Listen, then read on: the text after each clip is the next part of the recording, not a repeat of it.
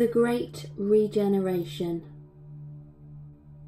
It is threefold because it causes changes in the body physically, mentally, and energetically. The Great Regeneration starts with thought. The moment you change your perception is the moment you rewrite the chemistry of your body. Imprints of thought vibrations are carried through our bodies by the lymphatic water system, and our cells adjust accordingly. Therefore, our lymphatic water systems are key in the Great Regeneration. In other words, the lymphatic system creates the physical outcomes of our conscious and subconscious thoughts. Again, this is because thoughts, emotions, and memories are vibrations that leave imprints in our lymph water. Water is the mirror that has the ability to show us what we cannot see. It is the blueprint for our reality, which can change with a single positive thought. All it takes is faith, if you are open to it.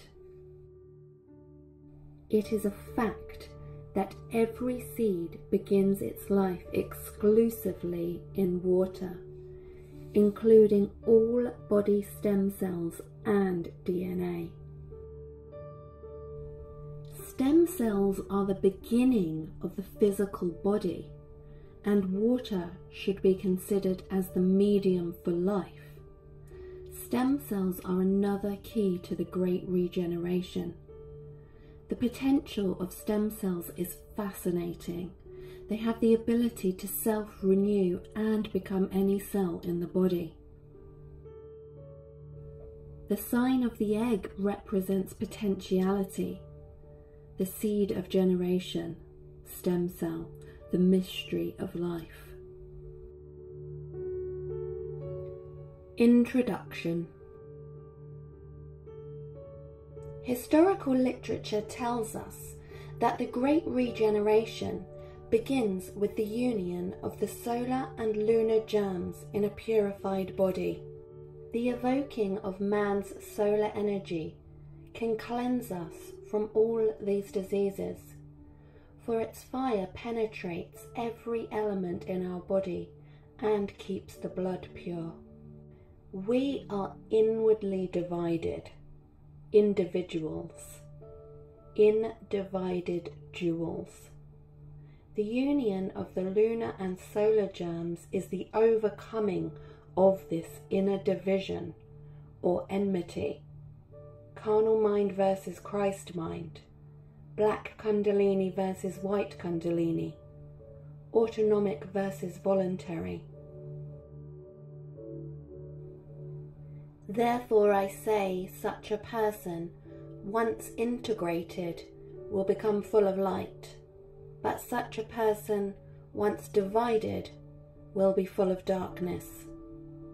In the average human being, the dual power is not operating in harmony, but once these two currents balance, the regenerated being will manifest, or we could say that Jesus will resurrect. The man who is reborn in us is of water and the Spirit, our own regenerate self, the Christ Jesus and Son of Man. The Bible puts it like this: except a man be born of water and of Spirit, he cannot enter into the kingdom of God.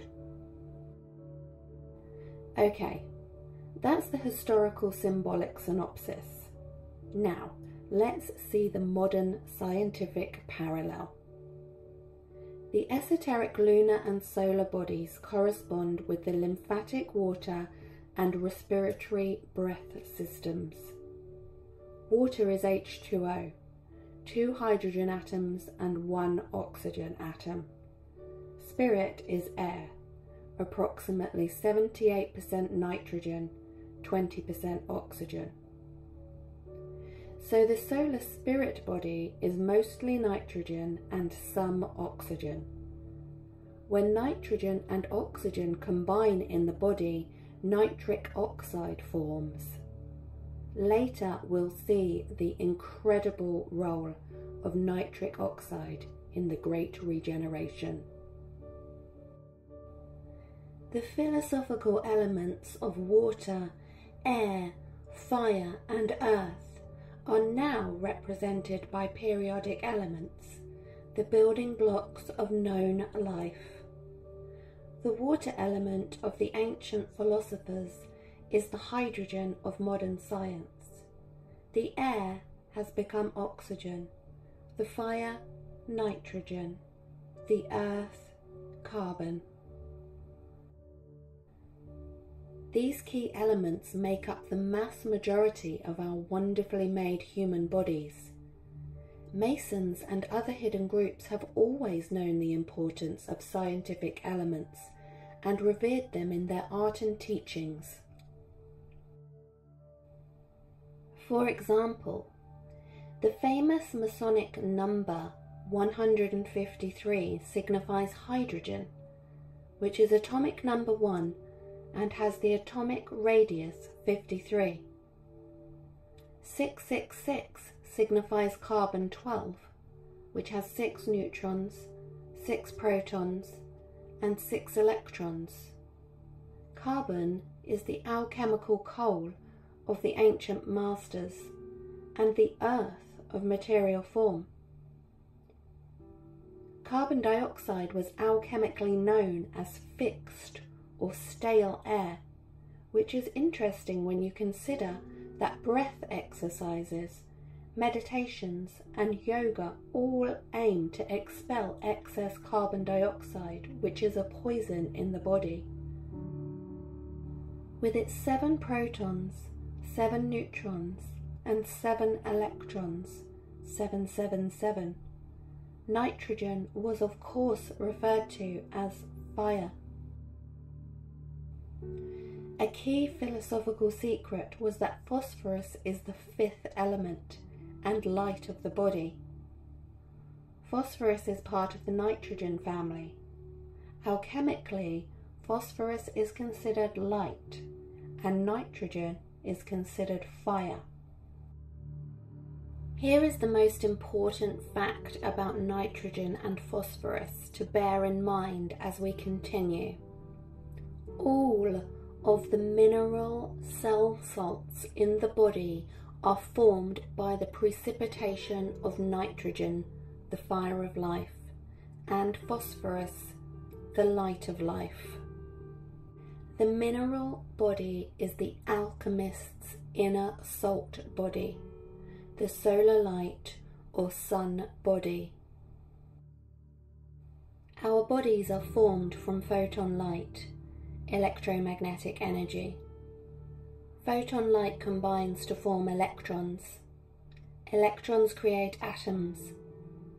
Atoms create molecules, cell salts. Molecules create cells. Cells create tissues. Tissues create organs. Organs organize into systems. And systems organize to create the body. The Great Regeneration will now be defined in this organ-to-organ overview with some critical pit stops along the way. Light and electrons. Photon light is electromagnetic energy. God is often described as light. God is light. In him there is no darkness at all. Therefore we could say God is electromagnetism. Light predominantly enters the body via the nose, mouth, eyes and fontanelles. Photon light is an intelligence, an ultimate unit, inseparable and indivisible, God. In the body, photon light is absorbed or transformed into electrons, predominantly in the form of nitrogen and phosphorus, transformers of mineral cell salts. The circulation and transformation of electromagnetic energy in biological systems is the foundation of life on Earth. In the invisible, unmanifest realm, the sacred geometry of photons reveals the seed and flower of life. Every element is built up out of one invariable unit, the electron, and we must therefore assert that mind is potential in the unit of matter, the electron itself. An electron is the lightest stable subatomic particle known. The fundamental unit of electricity is the negative charge of the electron. The Nobel Prize laureate Svante famously said, "All life depends on a small trickle of electrons from the sun."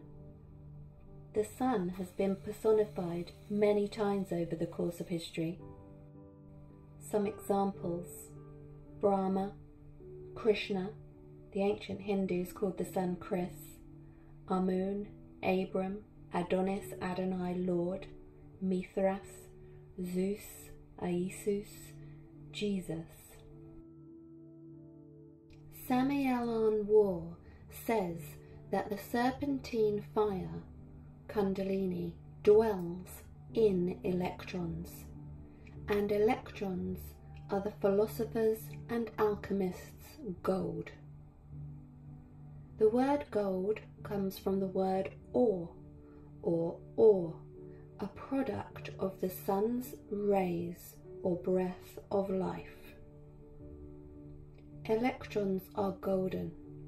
Electrons are a product of the sun's rays, photon light. Electrons are present in air or breath, and everywhere else if you think about it. Electrons are the fundamental unit of power, or electricity. The receptacle of gold is the pineal gland, receiver and transmitter of golden solar energy. Cells in the pineal gland detect electromagnetic energy and send it throughout the nervous system by phototransduction. Christian unity teacher Charles Fillmore also highlighted the power of electrons. Through thought energy, or the dynamic power of mind, man can release the life of the electrons secreted in the atoms that compose the cells of his body. You weren't born to die. You were born to harness your full atomic capabilities. This statement really sums up what the Great Regeneration is all about. The power stored in the millions of cells that compose the human body is infinite, and accessing it is the key. Now that we have a good understanding of the light and the way it combines to form electrons and subsequently atoms such as hydrogen, carbon, nitrogen, oxygen and phosphorus, which in turn make molecules or mineral salts, we can move on to discover the journey of light through the body.